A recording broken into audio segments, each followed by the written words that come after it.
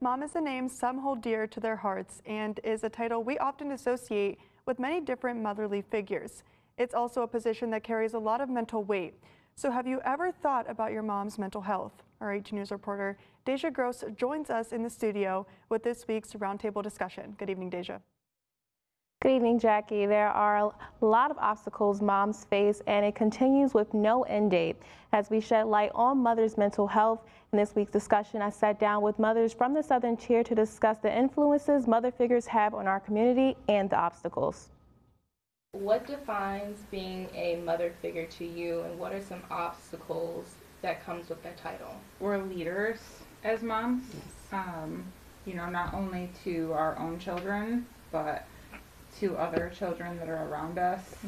Not just children either, like young adults, depending on what we're doing, where we're at. You know, are we in the public? Are we, you know, stay-at-home moms, things like that. Like, we're always impacting others around us. You think of it as a certain title aspect, but then you're kind of thrown into another dynamic of not only am I a mother, but I literally became a nurse also. Yeah. So in the caregiver role, I think being a parent is being a huge advocate for your child, whether they're healthy, medically fragile, or not. There was many obstacles because I raised foster kids, so they come with all kind of trauma. They come with all different experiences. So there was tons of obstacles, but I think the key with that is meeting them where they're at. In order for you to be yourself, you have to literally step away from, like for me to actually be Charmaine, I have to be away from my family. Because otherwise, I'm just mom. You do not have to have grown up in a home where the perfect, you know, model mother is represented, where you were taught how to parent properly.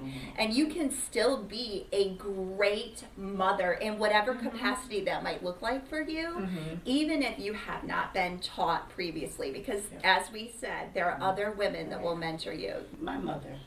Oh, I love my mother. My mother always took care of me and my sister. She was always there for us. She taught me so much. So she's my everything. What challenges do you face being a mother in the Southern Tier? Things for children to participate with in the local area. That part right there. It's huge. If my children want to leave the house to go do anything, it is food, which costs money, or a movie, which costs money, because it's cold 8 months of the year. Back when I grew up, we had a neighborhood house. We had a place to go. We had something to do. What does it feel like carrying the responsibilities that not only a mother entails, but the expectations society places on mothers? I feel like we're expected to overcome everything and with a smile on our face. We can do everything that we possibly can to try to keep them from, you know, various types of issues or struggles or hurts, but they are going to experience life and they're going to make mistakes. And we can mean you're not a good parent. It does not mean that you're not a good parent. A good parent. Exactly.